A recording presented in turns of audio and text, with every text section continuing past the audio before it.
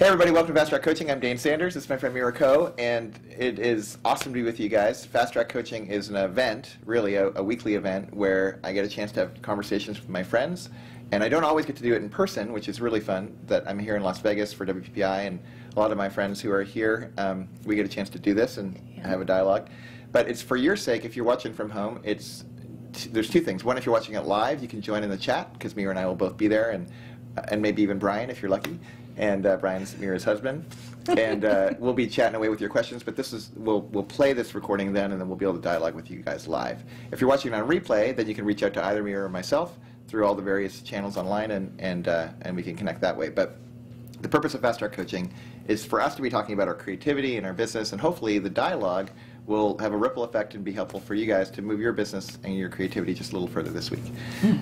One of the reasons why I love having Mira on, and she's been on the show before, and we've been doing this for a while now, is you and your brand have exploded. I mean, it's just remarkable how much ground you've taken, and not just like for you, but the ripple effect on how it's empowered so many different people. Talk a little bit about the evolution of Mira Ko and kind of where you came from and where you are today. Okay. By the way, we have the giggles, and we have the giggles because, and I might put this at the end of the show, but we have a lot of preamble video, but we'll put that on later. So anyways, go ahead. Okay, so the evolution of Mira Ko. I was born with a black man.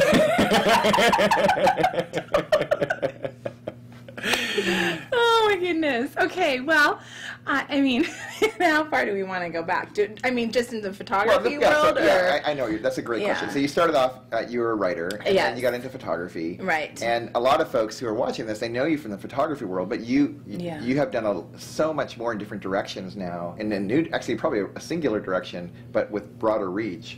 Yeah. Talk a little bit about what happened in photography that then led to what you're up to right now. Okay.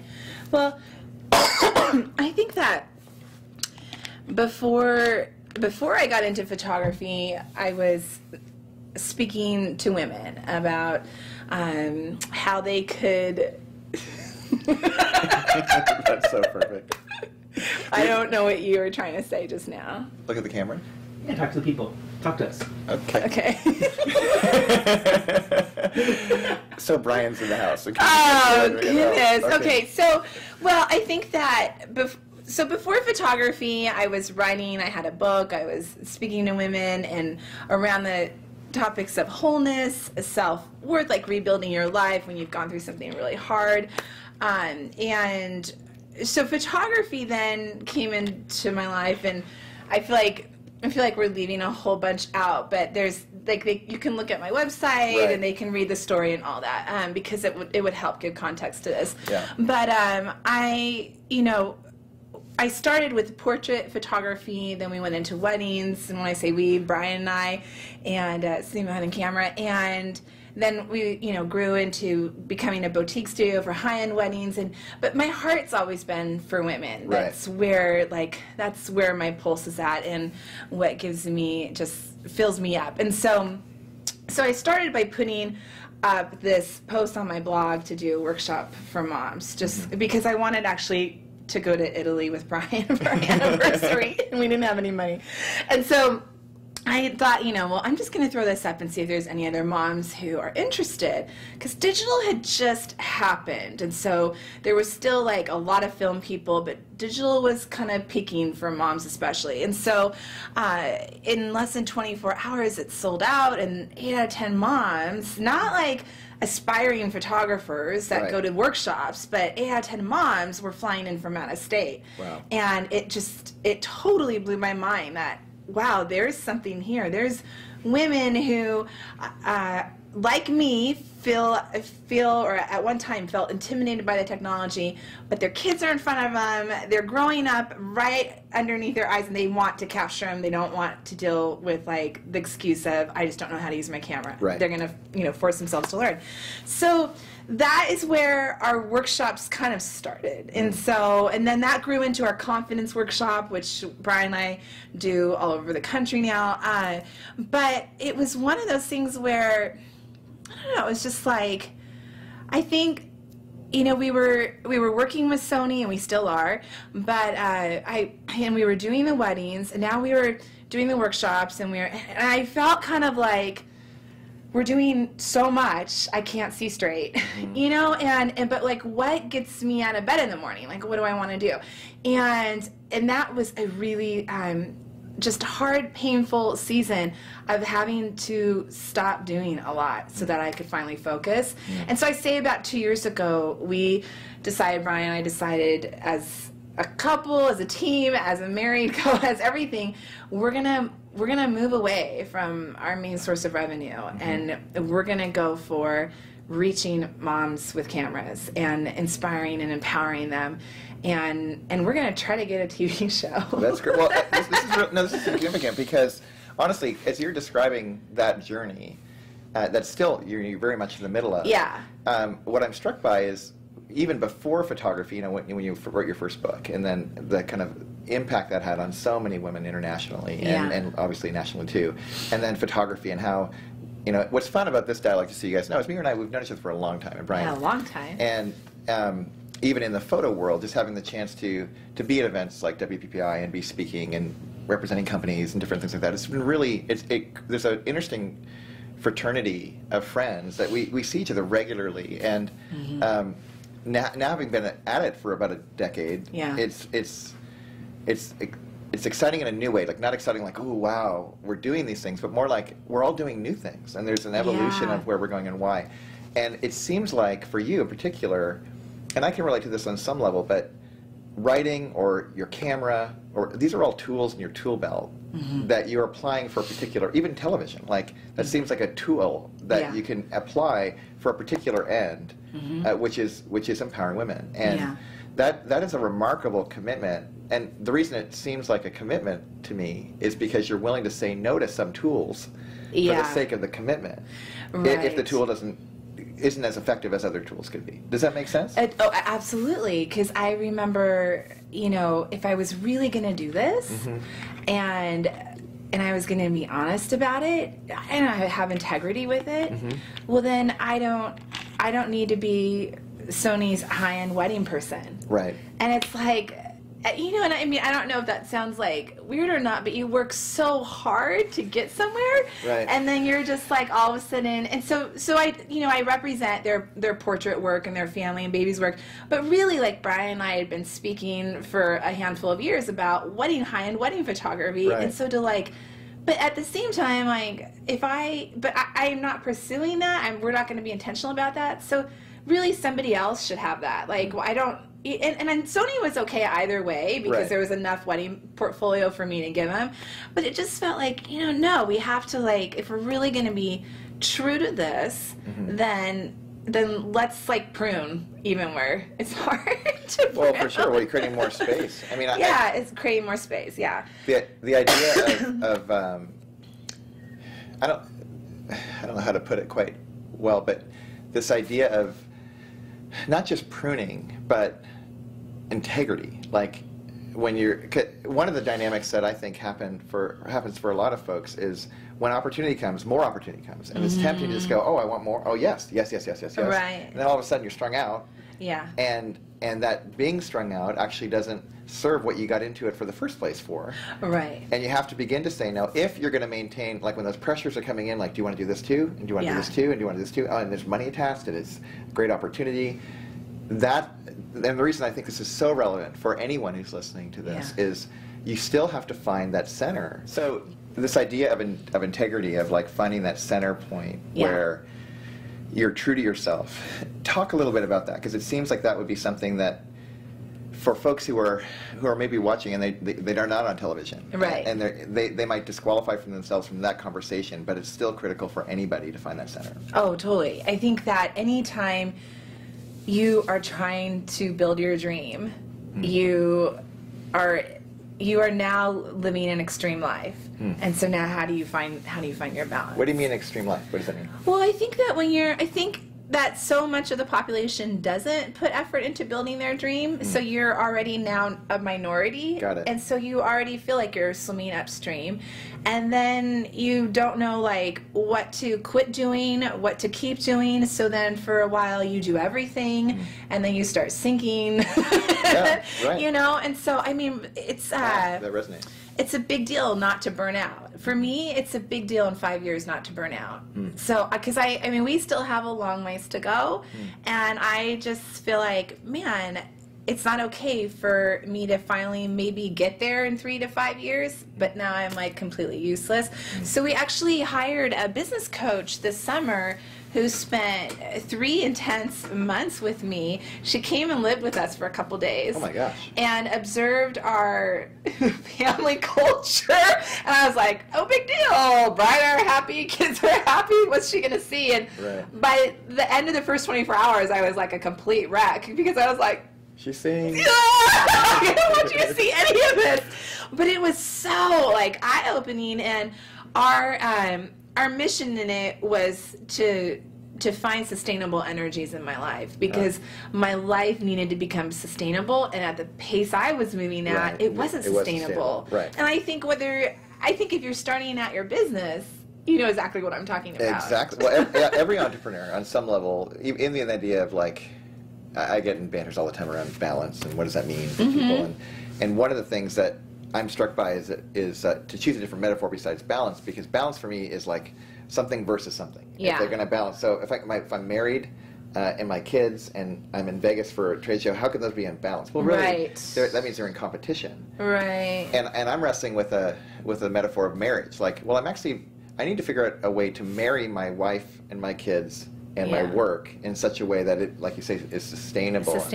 And that does take a degree of consciousness to, where am I getting life, and how can I build that into wherever I'm at, regardless of whether I have a big win, like you get the big kahuna for what you're going for, or you don't get it, you're still sustained. That's remarkable to me. Talk more about that. Well, I think that like what are some of the things that you discovered in terms of how you're sustained?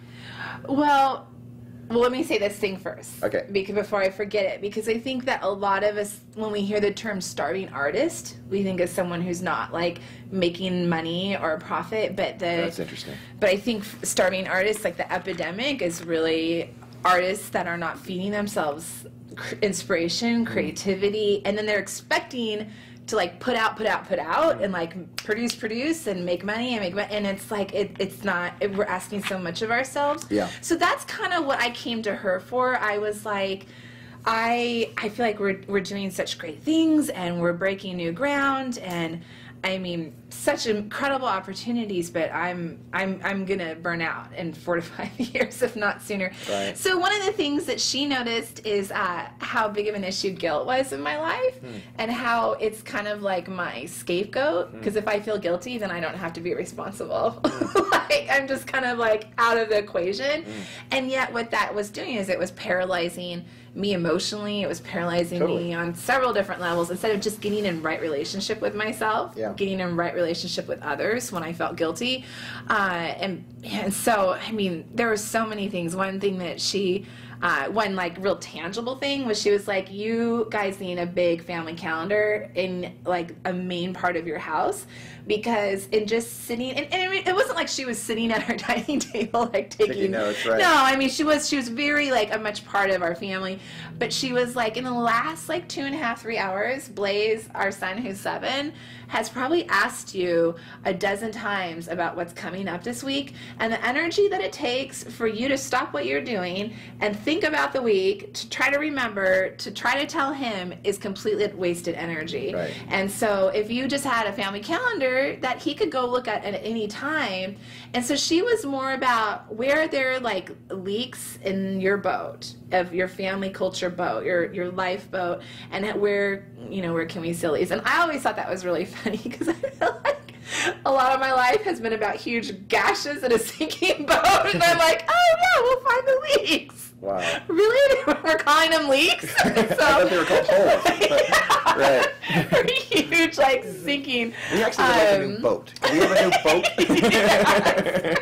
Why are there so many holes in the first place? Right. Well, one thing that she said to me about motherhood too is, because I'm sure there's tons of moms watching, is because Brian and I travel together, and so that's a big commitment as a family, because one of us is not staying home with the kids, right? That's right. And it's very much in contrast to how Tammy and I do it. Like, so, and it's just different models, but that's okay. So keep talking. Yeah. So there can be a lot of opportunity for guilt in my life. So what you're telling me is my way is the right way, and your way is the wrong way, and you want to feel guiltier about it. No, that's not what you're saying. I got it. Sorry, my bad. Sorry. And so that was interesting, because she sat down with me one night when she was with us, and she looked at me and she said, as I watch you interact with your kids, I feel like you respond as if you're pouring love into them and it's just running out the bottom. And like you've got to refill their cup every day. And she's like, Mira, the cup has no holes at the bottom, and when you're home, you fill it and you fill it and you fill it, and they drink from it when you're gone. And it sustains you and it sustains them, and you are living as if every single day when you put them to bed, their cup's empty. And it's never empty. That was so huge for me. Yeah, I totally get it. Because it just shifted in how I interacted with them. It shifted in how I saw myself. Yeah. I mean, the road, it's been a long road of how do I be a mom and pursue something I'm passionate about. I quit working when the kids are, I used to only work when they were in bed after hours, and I don't want to take away time from them, and I don't want them to feel like their mom's not available. Oh my gosh, I finally realized what a lie that was, that my kids need to see me build a dream, and they need to see my down days and my good days, so that someday when they're building their own, they know. They have a context. Yeah. And I remember it was this, probably 6 months ago, we had been working on this deal for several months, almost a year, and it all fell through.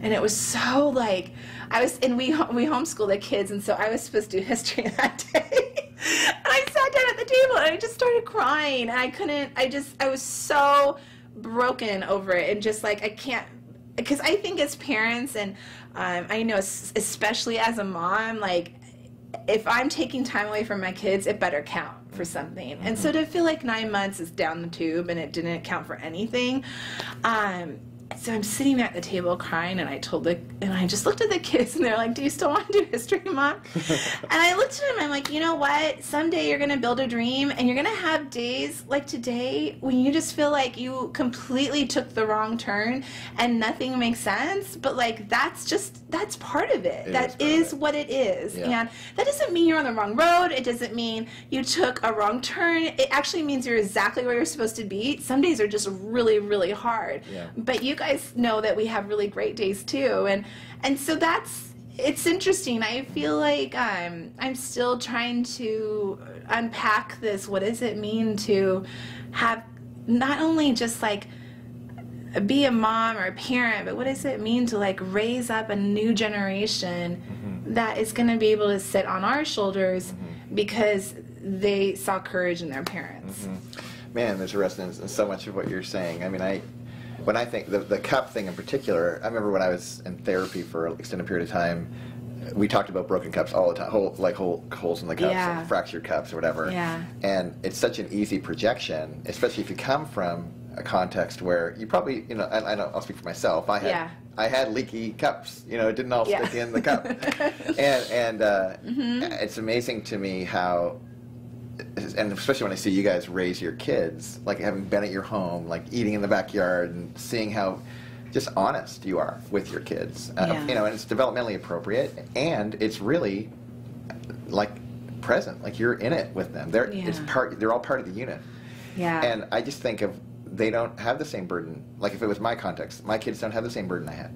even though it's tempting for me to think universally, well, if Right. I was burdened with that, then therefore they must be too. And that's just not so. Right. Especially if you made a decision like you guys have to just raise your kids different than maybe Right. how you have the kind of life that you had growing up. And Yeah. Yeah. that's remarkable. And I say this over and over again, but I know you guys are at home. And some of you right now are literally probably by yourself watching this thing going like, oh my gosh, I thought I was the only one.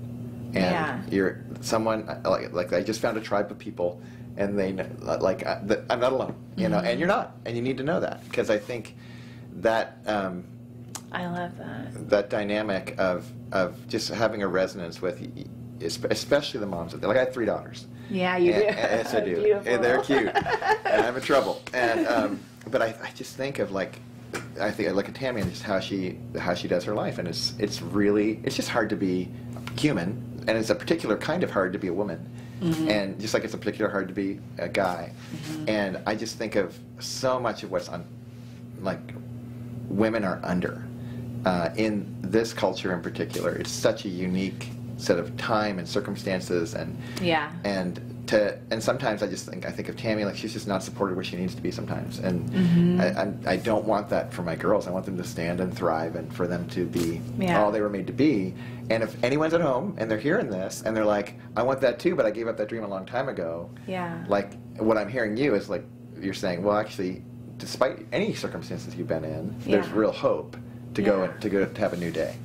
Yeah, I mean, well, and I think it all comes down to, don't you think it all comes down to us having to face what we feel like our self-worth is? I think that the biggest thing is you have to face whether or not you feel worthy of something. And I think pursuing is that we have a huge CSI.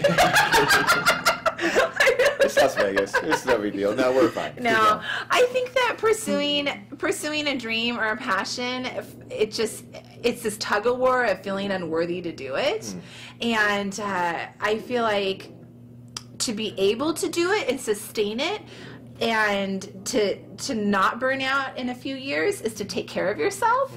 And so one thing, like she said, is you know, Mira, as much as you travel, like you need to go away for 2 nights every 2 months, and I know it's another trip away from your kids, and I know you don't want me to hear me say that to you, but like you need to just like go somewhere and completely be alone, because you're giving so much, like women do. We give and give and give until we have nothing left, and then when are you filling back up, you know? And so that was really hard the first time I did that, and now like I wait. Well, it's a rhythm. Yeah, and exactly. And so what are these rhythms that we can develop? But It's funny you say that. So this trip for Las Vegas, Yeah. normally I fly in on Sunday night, and then it's a whirlwind, and then I go Yeah. home. Most of the whirlwind, I feel totally crappy that I'm not. I feel actually like the whirlwind has me more than I have it. Yeah. It just takes me up and go.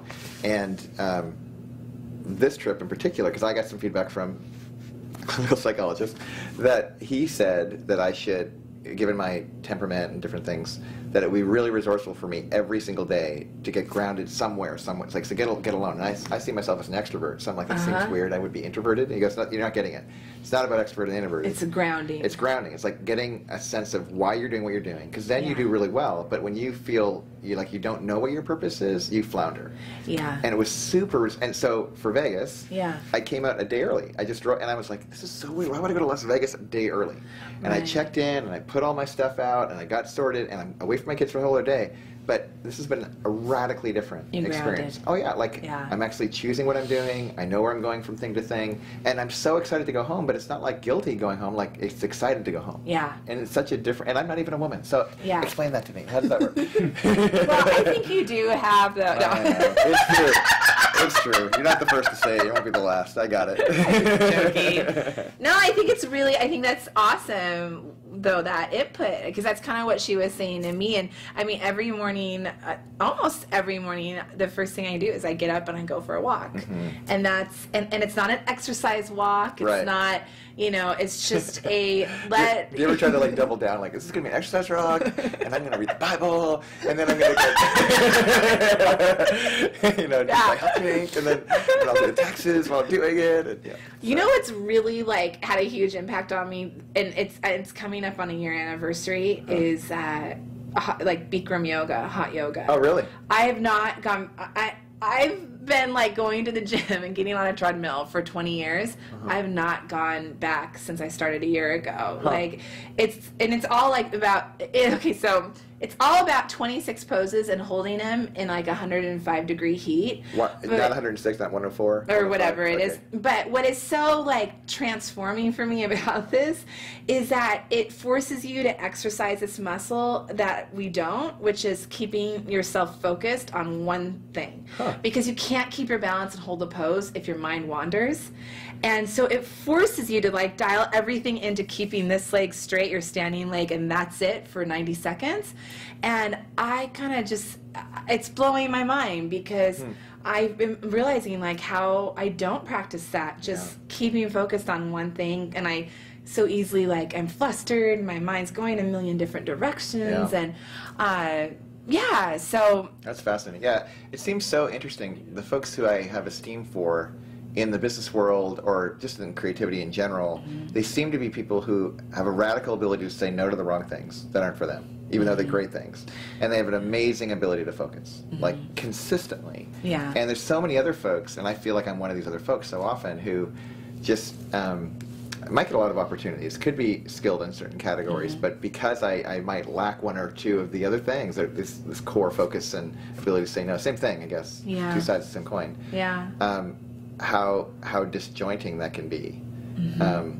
So what I'm hearing you say is like any exercise, whether it be the yoga thing that you're doing or a daily morning thing or a retreat or finding space. Yeah, and that you are worth that.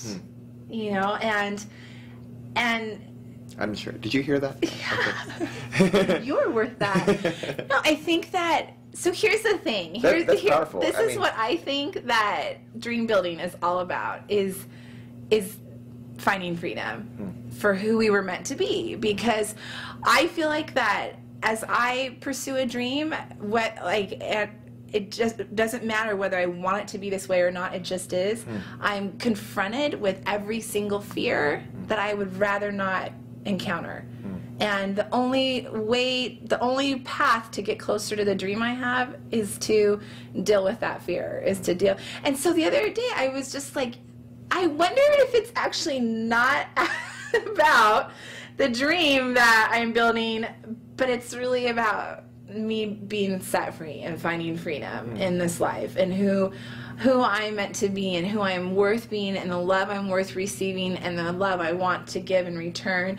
And so for whatever reason, my makeup, I get to unravel that through trying to build a dream, you know, but I don't know. Does that make sense? It does. I mean, I don't know that it has to be mutually exclusive, but there's really a key relationship in what you're describing that's really striking to me. Yeah. So let's get super practical for finishing. Okay. So for folks who are at home and they're hearing this and they're touched by it and they want to do something like today, so they're just kind of getting blasted with this information. It's kind of a new conversation for them. Yeah. And they're in some set of circumstances that they feel stuck in. What are some first steps for them to get unstuck and get closer to like going after what is in them? Because a fundamental assumption in all this is people have a dream somewhere in here that is begging to be actualized, and it's not out yet. And as people are listening to this, if you're in a conversation with somebody, what do you say, like, okay, over the next 90 days, if you want to begin to get into this process more intentionally, what do you say that they do? Whether it be with their business, and their personal life, any category. Well, I mean, because everybody's different in how they process, right? Information or take information in or what's going on inside of their head. For me, it's writing, and so every other day, I try to write 3 pages in the morning. And I think you put me onto Artist Way forever ago. Really? Yeah. Is that kind of an exercise? Because I feel like, and I think it's really magical in that it's 3 pages because it takes about 1.5 pages to get all the noise out. What's the woman's name? Julia Cameron. Julia Cameron, and it's called Artist's Way. It's kind of a classic book on the creative process. And by the way, side note, Todd Henry's Accidental Creative is actually a cool resource too.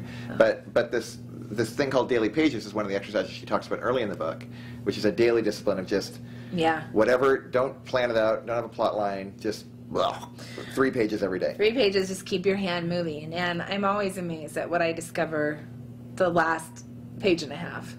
It's never what I expect.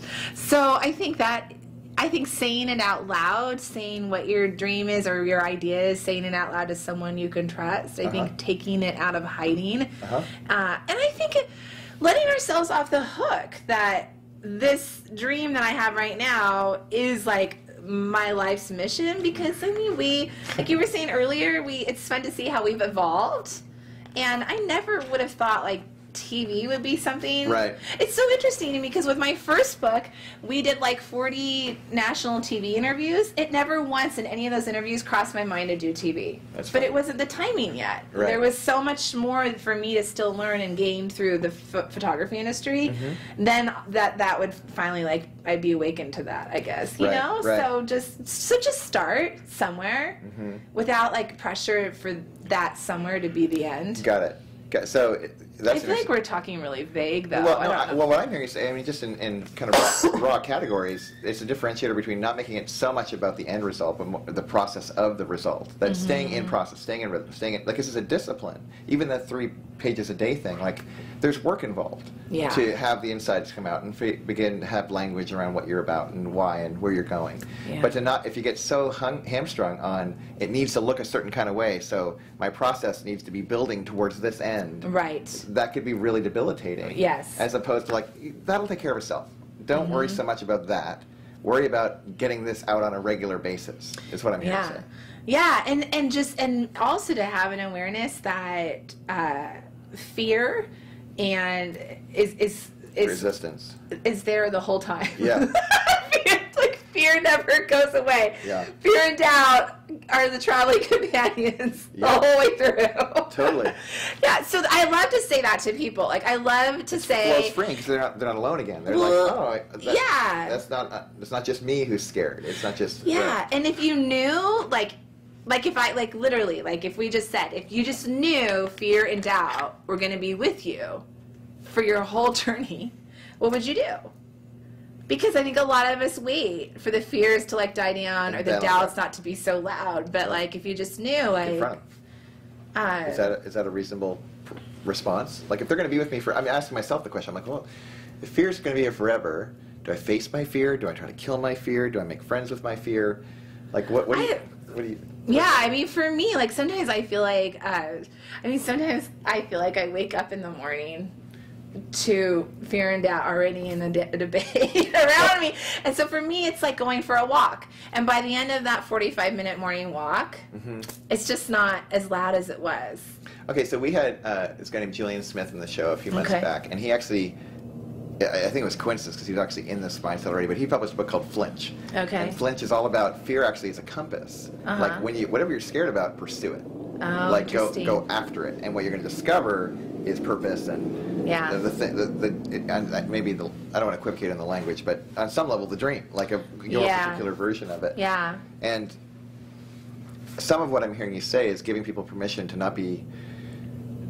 not make the fear part bad. It's just so I think fear is definitely something that you can either try to make go away, but I don't think that ever really is going to happen.